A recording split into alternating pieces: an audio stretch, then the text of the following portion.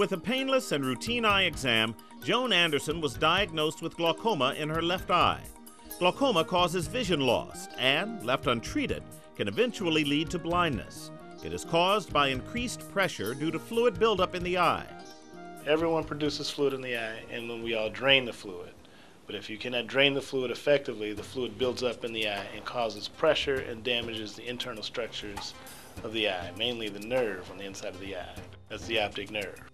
Both a glaucoma specialist at the DMC's Kresge Eye Institute and assistant professor of ophthalmology at Wayne State University, Dr. Brett Hughes says the conventional treatment for glaucoma has been the use of topical eye drops. Correct. Some help slow down the production of fluid, some increase the drainage of fluid.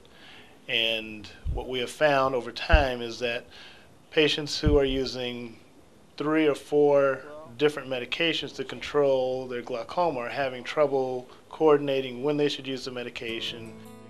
So Dr. Hughes urges patients to consider this in-office laser treatment to reduce the pressure caused by glaucoma.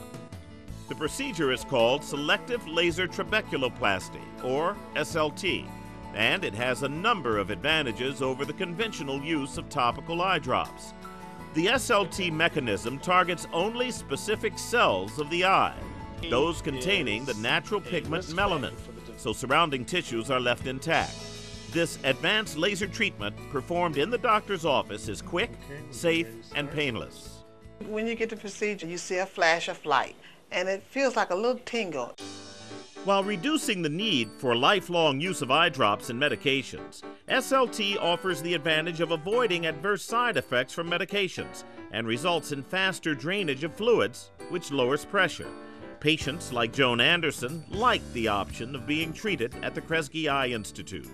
I like it because it's a research hospital. They do research in different eye problems, and so you're right on the cutting edge if something new come out. I couldn't ask for a better doctor and better service. Dr. Hughes is quick to point out that early detection is the key to success with treating glaucoma.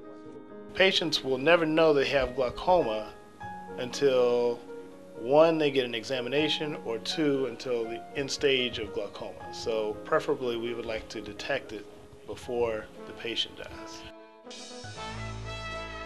Selective laser trabeculoplasty at the Kresge Eye Institute, one of 9 hospitals of the Detroit Medical Center, where many of our doctors are ranked among America's very best physicians.